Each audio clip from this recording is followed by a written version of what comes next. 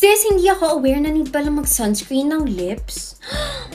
Not until Izzy and Co just released their newest tinted lip sunscreen, and these are called the Solar Balms. These aren't just your typical lip balms, but rather these are tinted lip sunscreens. So guys, I was so shocked when I found out that these Solar Balms have 6 UV filters, so talaga namang maproprotect yung lips natin from the harmful UVA and UVB rays. Another thing is that it both has physical and chemical sunscreen ingredients. O, diba? So it has 2 variants. One is natural and one is glow.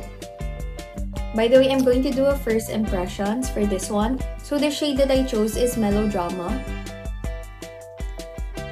Oh wow.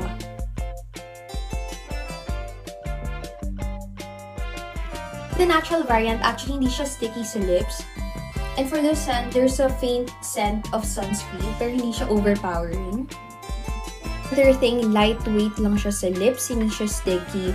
Like, parang wala lang at all. By the way, guys, kaya rin pala siya moisturizing because it has jojoba oil. For the glow variant, dito talaga ako pinaka na-excite because I noticed mas pigmented siya and glossy as compared to natural. So, starting with the shade, this is Bloom, Promiscuous, Playdate, and Slick.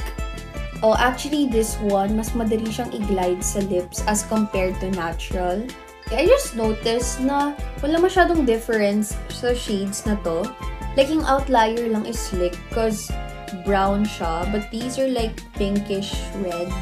Now for my final thoughts and review, formula-wise, I really like the both of them.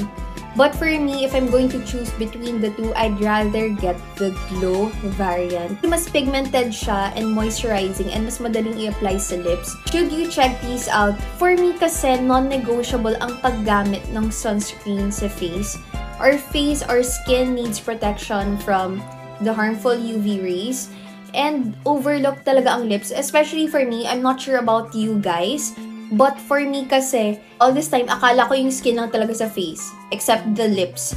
But our lips, of course, skin yan, no? And it's really thin. So it also needs some protection from the sun.